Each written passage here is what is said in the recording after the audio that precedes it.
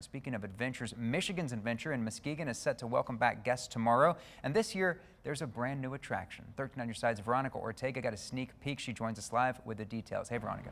Hey, Jay. While its water park did open in July of 2020, the amusement park remained closed because of the pandemic.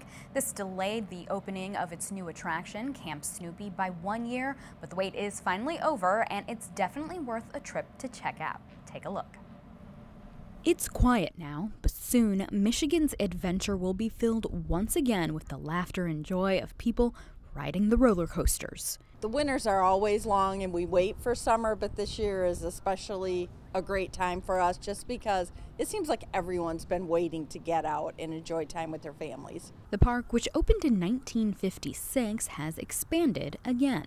Any kind of growth at the park just helps the whole community. We want guests to come in and stay at our hotels and stop at our restaurants and, get gas at the gas stations. While the park caters to both the tallest and smallest thrill seekers, there's now a special place for kids. Brand new this season, Camp Snoopy, featuring 5 new family-friendly rides where guests get to meet their favorite Peanuts characters. Good grief, Charlie Brown. Take a ride on the Woodstock Express or climb the playground at Beagle Scout Acres.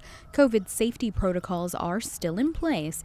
Capacity is limited and guests will have to make a reservation. So they should go visit our website, miadventure.com. They'll have the option of making a reservation with a ticket they already have or purchasing a ticket along with a reservation. Once that's done, it's time to make memories with the family that will last a lifetime.